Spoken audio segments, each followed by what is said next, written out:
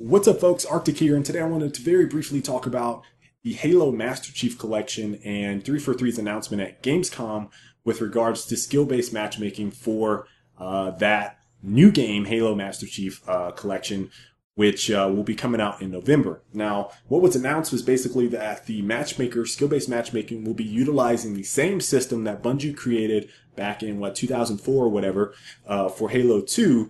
And so this is often held as the pinnacle of skill-based matchmaker for a lot of people in the competitive community, specifically for shooters. And I'm very interested to see how this kind of holds up. You know, I feel like people have this nostalgic type of pedestal that they have the Halo 2 matchmaking system on. You know, Skyless and I have kind of talked about it in the past for Gears, specifically saying, hey, we need a better matchmaker. And a lot of other games that we've played for that matter, hey, we need another matchmaker. And I feel like a lot of other studios have either tried to emulate or innovate on top of that, but I don't know if anyone has really hit the mark.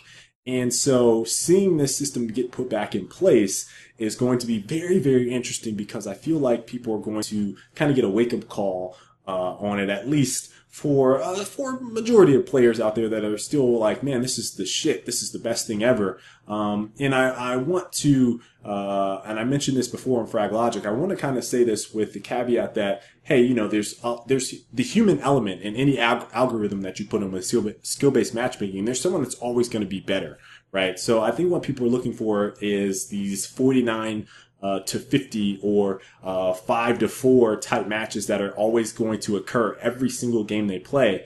And that's just not going to happen. It's statistically impossible to happen. So, you know, I can't help but be a little weary about, you know, how fans are going to react to it. I think initially they're going to be excited and then they might realize that, oh, it's not all rainbows and lollipops.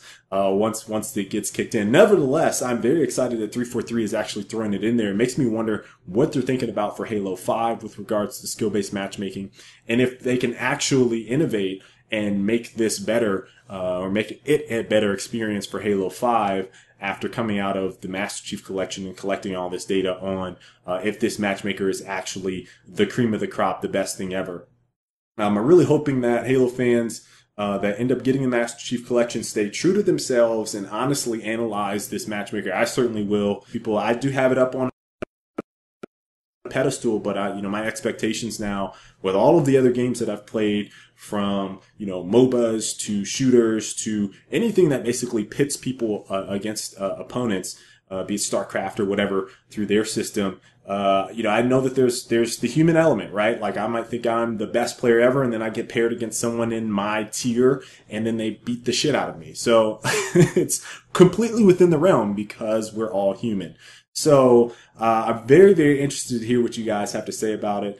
And, be sure to like and subscribe if you guys enjoyed this video. Be looking for your comments. And until the next time, guys, I will catch you later. Stay frosty.